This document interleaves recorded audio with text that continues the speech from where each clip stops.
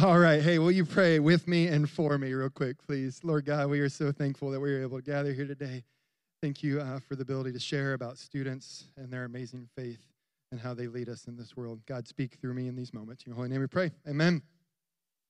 All right. Once again, hey, I'm Todd Davidson. I'm the middle school director here at this location. My wife and I and our kids have been going here for about 10 years, and I've been on staff for 5. We originally started coming here for the Vibe service that met over in the Student Center, which has now become what you know as the Foundry service. This community has loved us through so many amazing things, good and bad, and we are just so thankful. I do not lack the knowledge that there is amazing pastors here, and the opportunity that I have to stand here and share with you is a unique one as a student minister, so thank you for allowing student ministry to be a part of this. Thank you for allowing me to be here on stage and to share with you. So I have been in youth ministry in some context for over 27 years, and I know you're all looking at me like, you're not old enough to be that, right? But I will come back and I'll share that with you here in a little bit. Yes, I started very young, but here we are. I've been married for over 25 years to an amazing woman named Lindsay. We have 2 boys, Liam and Wyatt, and you've seen them today. You know them. This is their community. They have served here. Liam was over singing here, our first song. Wyatt was playing bass. So thanks for allowing me to be a part of your community and my family to be a part of your community. We live on a small farm out south on 10 acres. There's goats and chickens and dogs and probably horses at some point. It's just chaos. It's absolute chaos. We are not farmers by any sense, but we pretend. And so it's been a great place to live. Finally, in this oversharing road trip of time, many of you all have been praying for me for about 2.5 years. I got diagnosed 2.5 years ago with stage 4 colorectal cancer and have been battling through that. And as of like the end of May, my blood test said 0. The CT scans said 0. And so I've had a summer without chemo, and it's been glorious. So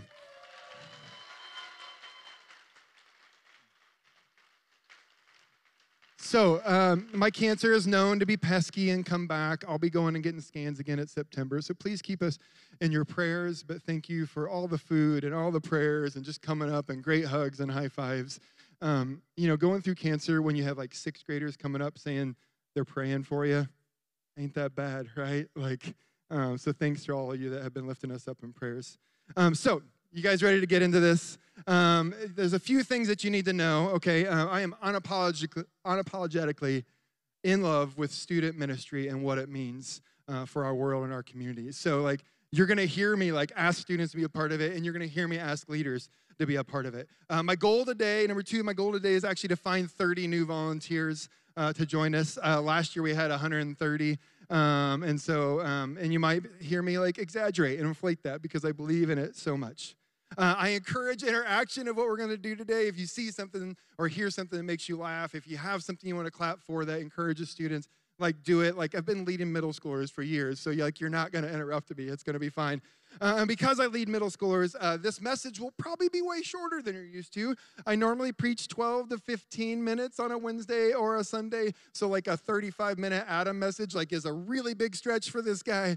So we'll actually be getting out sooner than you think. But here's the deal.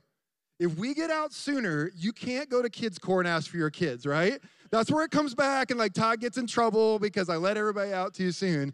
And so to accomplish this, I have students down here. They have signs they're holding up every 5 minutes where I'm at to keep me on track. Okay, we ready? All right, let's do this. Okay. All right, so I have a huge heart for youth ministry, and the reason I have a huge heart for youth ministry is because it was the place that loved goofy, overly energetic, crazy Todd back in the day. There he is.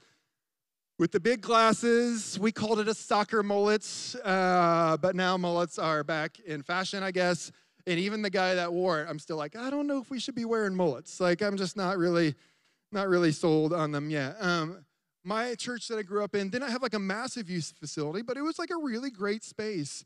And like we had a part-time staff that would come through, and like every 2-3 years they rotate out, and they were great. But as I've grown, what I've realized, what was like the amazing thing that made our youth ministry and our church what it was the volunteers and the people that was their congregation. They weren't going anywhere. They weren't doing anything. They led like weekly programming and served trips and snack suppers, and they empowered student leadership, and they were God's light and vision to us young people. So to the Goyers, to the Davidsons, the Christophers, the Waters, the Busses, I am who I am today because of what you all did in my world, that you showed up on a regular basis. So many of them are here today. If you know them or you see them, give them a big hug because I am who I am because of them. Over the last few years in student ministries, we've been trying to do this as well. We've been trying to bring people in and allow them to be a part of students' lives and families' lives so they can belong and they can choose and they can grow in their faith. At 19 years old, I was voluntold into leadership. I was back from college where I didn't succeed real well, and I started serving in student ministry. I went on my first serve trip as a volunteer with middle school students at Des Moines, Iowa. And y'all, like my wife will tell you, I was never the same. I came back a different human being because of who those middle schoolers were. Their bravery and their courage to go serve and change the world, to build community, to love each other, and to do that fearlessly. And it changed me forever. So we're trying to do those things here at Church of the Resurrection, and it's happening. Over the last year, we had over 670 students come through and participate in one of our programs, whether it be Sunday school or Wednesday nights or confirmation. And this year, 160 of them were brand new. Y'all, that's insane. Most churches aren't 160 people. Like we had 160 new people. Typically, a student attends about 11 times a year, but here's the kicker. If they attend like a memorable moment, like a fall retreat or a serve trip, their attendance doubles. It doubles. All right, so all this happened not because of me, not because of our amazing staff, and we are really lucky for all those things, but because of volunteers that continue to show up for students and help them serve in the community and be a part of this place. We had over 130 volunteers serve weekly in our student ministry, and they are the lifeblood of what happens. All right, so let's talk about Scripture a little bit. I'm going to share this story from Nehemiah, and it's really powerful, and it hit me in a way different this time I've read it than it's ever hit me before. So a little background story. Nehemiah was a cupbearer for like the best-known ruler at that point. And so what the cupbearer did is he would taste the wine so that the ruler wouldn't get poisoned. But here's the deal. I mean, kind of a weird job, but here's the deal. Everybody loved this ruler. Nobody was trying to poison him at all. And so Nehemiah had like the cushiest job ever. He like got free wine and got to hang out in paradise. They talk over and over and over about it being paradise, paradise, paradise. And this is where Nehemiah lived and what his job was. But he was called to something else. He was called to help the Jewish people rebuild the temple wall for safety. So he left his cushy job. He asked for permission. He was granted it. He left his cushy job to go build this wall with the Jewish people. In Nehemiah 4:6, it says this: "We continued to build the wall. All of it was joined together, and it reached half of its intended height because the people were eager to work." Now, here's the thing. It's amazing that Nehemiah was following what God asked him to do. But if you read through Nehemiah, the thing that really hit me this time as I read through it was like, they list all of these names of the people that were like building the wall. And it wasn't like engineers, and it wasn't like large crane operators. It was like the blacksmiths and like the people that owned the shops. And it was like families working shoulder to shoulder to build this wall because they believed in it, and Nehemiah came to help them do this. So all I got to picture is like these normal everyday people like building this wall that they don't really know how to do, but they're motivated to do, shoulder to shoulder, side by side, working really hard together. And it goes and says that they they got it to half its intended height because they were eager to work. Now listen, friends, I've been over 50 mission trips, and there's times that you show up and they show you what you're going to do, and you're like, I am not eager to do that. But here we are with a bunch of students. We're going to do it. And so here's what happened this summer with our students. It's been a tradition that we go on serve trips all over the place. So our sixth graders stayed here in Kansas City. We let them sleep in their own beds because let's be honest, it's a little more comfortable sixth graders to be in their own bed. But we served all over town. It started off with this tour called the Dividing Lines Tour. It's an audio tour. You can find it and download it. It tours you around Kansas City, and it tells you how Kansas City was formed, specifically by J.C. Nichols and a lot of the people that had money, and how it began the segregation of Kansas City. What it does is it expands our sixth graders' worldview to understand, like, oh, this is my city, and it's not maybe exactly what I thought it was. And then we go serve in this community. We had 6 vans that went all over, 10 to 15 people per van, and with leaders in it and students, and they go all over, and they serve in soup kitchens, they serve in clothing closets, they go to homeless shelters, they serve in rehab facilities, and they make a difference in this world. Look at the guns on those boys. The next one is 7th grade trip, and I'm going to unpack some of this later. But the 7th grade trip went to Ozark, went down to Arkansas and worked with the Ozark Mountain Project. And they built like decks, and they built wheelchair ramps. And yep, there you are. There was students, 7th and 8th grade students, using saws and drills and hammers and crowbars, and they were fantastic. Our high schoolers went to Chicago and served in the south side of Chicago, did urban ministry, ripping out carpet, doing all kinds of landscape work, on and on and on. And then you see there, our juniors and seniors went to Costa Rica this year and worked with partner organizations to help do concrete work. They were doing concrete work, and it was brilliant. And so the last photo, if you'll hold there for a second, I want to go back to our 7th and 8th grade trip. This was my group. We served this amazing family. This couple's name is Leanna and Dan. And Leanna and Dan, Leanna was a high-level CPA, and she had a neurological disorder that kept her from doing her job well and then put her in a wheelchair. She had not left her home in a very long time. Now, we're in Arkansas in June. It was hot, like 104 to 108 degrees hot. Like we'd have to change our work schedules to make it happen. But every day, these students would work so hard. At lunch, we'd sit down with Leanna and Dan and eat our sandwiches and our fruit roll-ups and have conversations of joy and struggles and share faith. And not only were we building a ramp, but we were building community. In fact, Leanna, a month later, texted me this, if we can put that on the screen. I've never been a selfie taker, but now I want to document all of these firsts since getting my ramp. I still talk about the kids' joy at helping a complete stranger. I loved every morning. I could hear the excitement and happiness in their voices as they got out of the van. I always wanted to be out there when you all arrived. I thought they would just be building a ramp down the stairs with a handrail. I had no idea it would be such a massive project. I could never repay the kindness and generosity your group showed me and my family. When I kept talking about the ramp, I would say that I wanted one to feel more independent, to even go out and just around my property. While you all were here, as each day passed, I realized you all had given me much, much more than independence. You allowed me to dream again and to have hope. I have not realized how my life had come to this place. Y'all, 7th and 8th graders were inspiring this in a woman. What a memorable moment.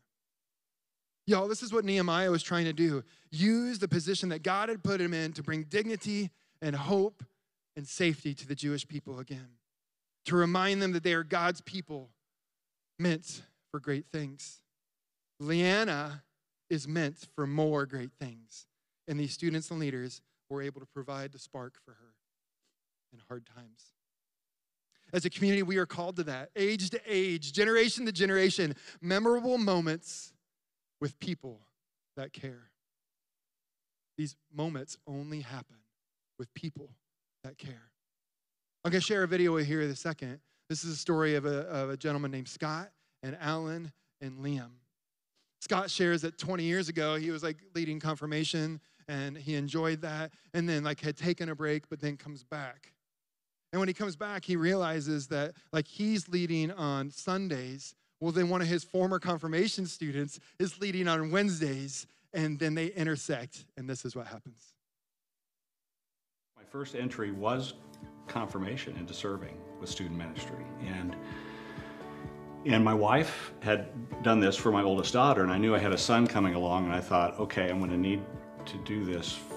I'm going to do this for my son. I'm probably going to be his confirmation mentor in 2 or 3 years. Mm-hmm.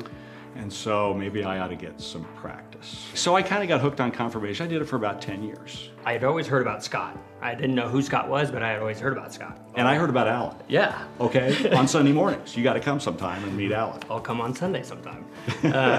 So I think we were like, the band was up there, and I think I was standing next to you, and I said, "Is that Scott?" And yeah, he said, yes, I think Scott. I remember that. Oh my gosh, I am 99% sure he was my confirmation leader and a metamorphosis leader as well. So you absolutely made 9-9. Alan shows up for confirmation. I show up to teach confirmation. Liam is born. Literally. Probably around the same time too.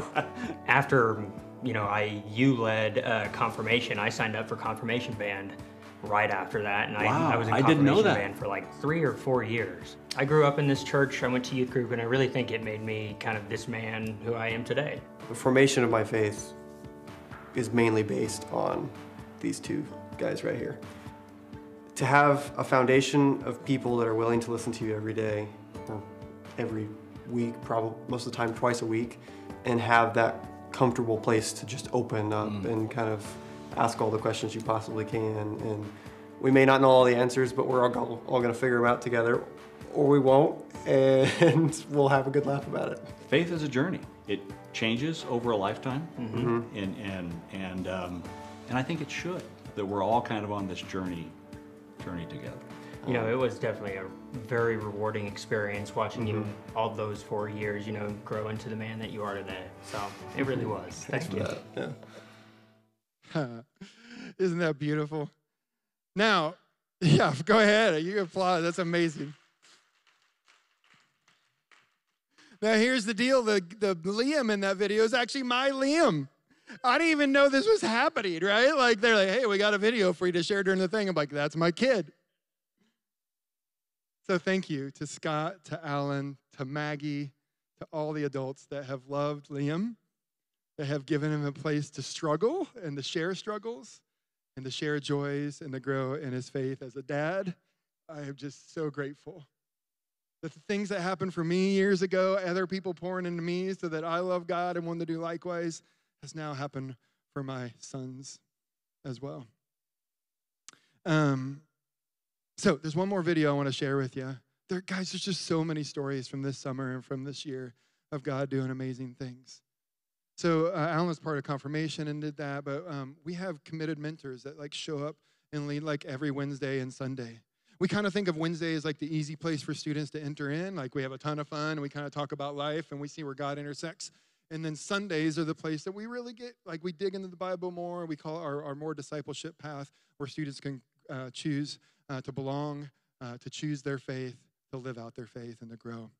So this is a story about Ayala. Ayala is going to be a junior this year. And just take a look.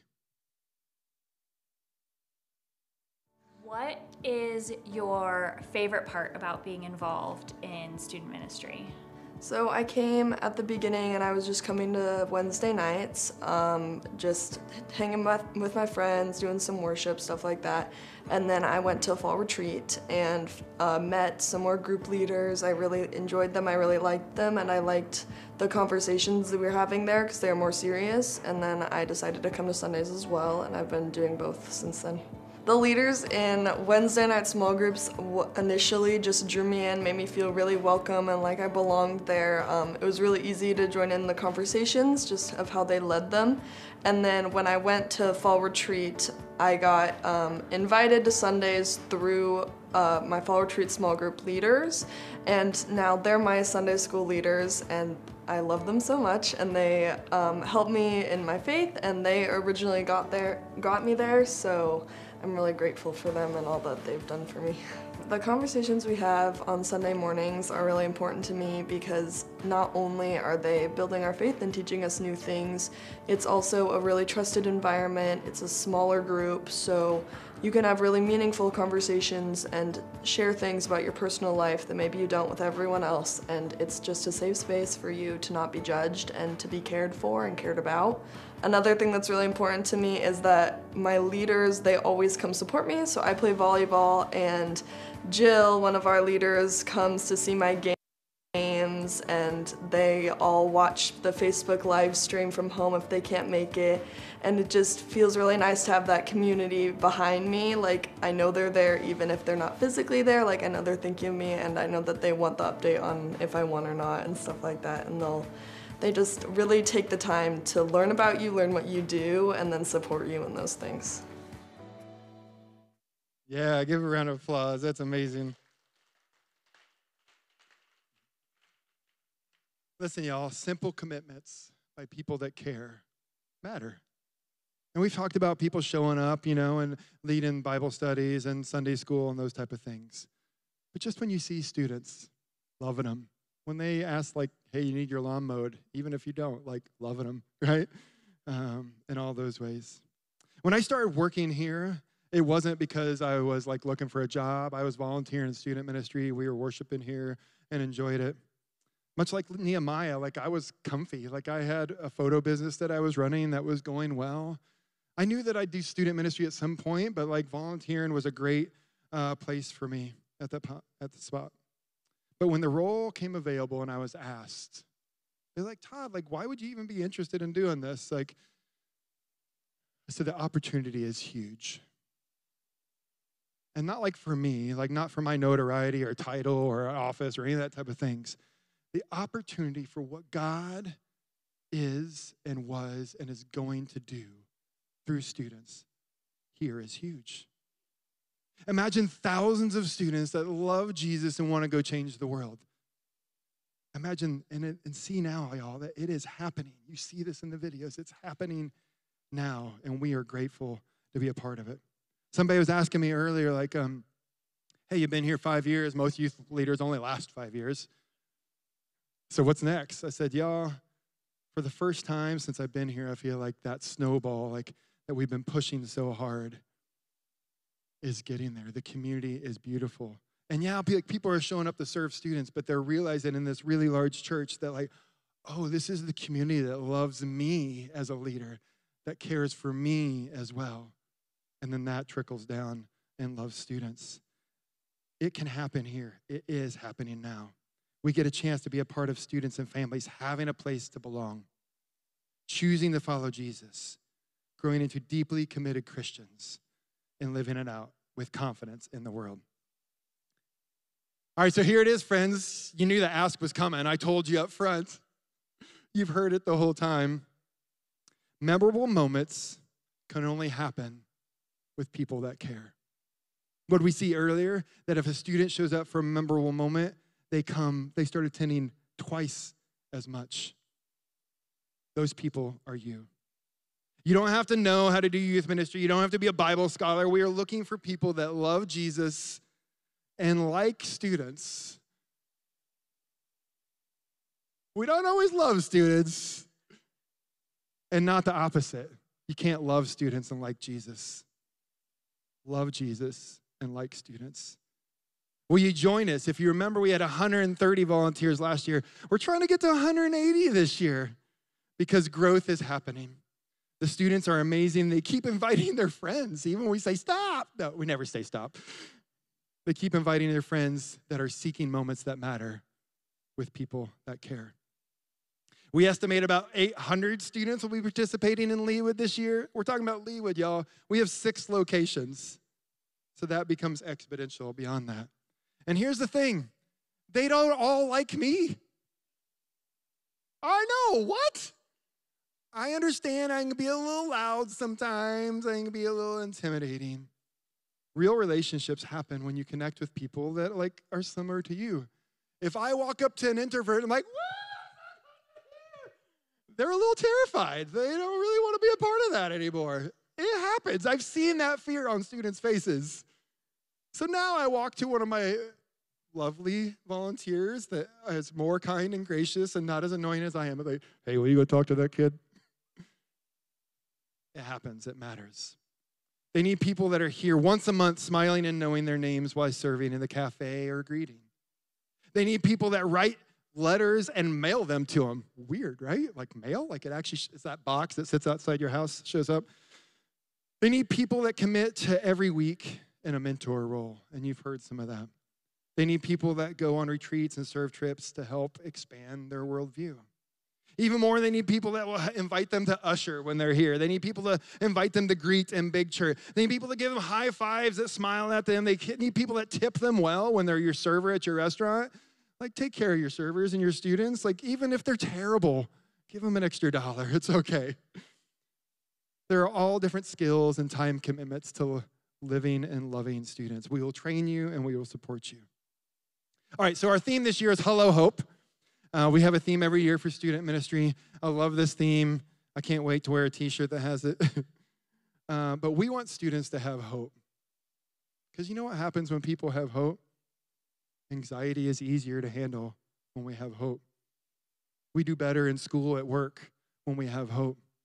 We do better with our relationships with our friends and our families, even if they're falling apart, when we have hope. Be a blessing for every young person to encounter and let them have hope. In the Corinthians here, it says in 3:12, it says, so since we have such a hope, we act with great confidence. As I've coached students through years, you know, the ones that do well, the ones that have confidence and hope. As I've seen students come in and they want to be in a leadership role, then you know the ones that can do that? Like little Ellie up here singing her heart out. She has confidence and hope. That happens when people love on them and care for them and show up for them. Hello, hope. Give me some of that. I want some more of that. All right, finally. People said two things to me over the last few years. Todd, I don't know how you lead middle schoolers all the time, and they always do this. God bless you.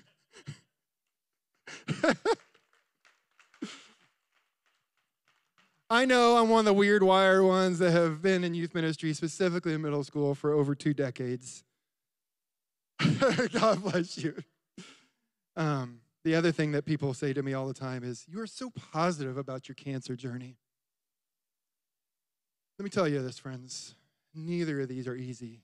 Middle school ministry, you've been with people that have gone through cancer or other health journeys. Neither of them are easy, but they're easier with moments that matter and people that care. Friends, can we be that? Can we do that? Can we show up and move each other to moments that matter, that we remember and that we carry on with people that care? Let's pray. Lord God, we're so grateful for an organization that loves students and loves God and that wants to make a difference in both ways. God, we've got this little thing inside of us. We've known somebody that has moved us, that has shown up for us, that has cared for us, that has made us the people that we are today.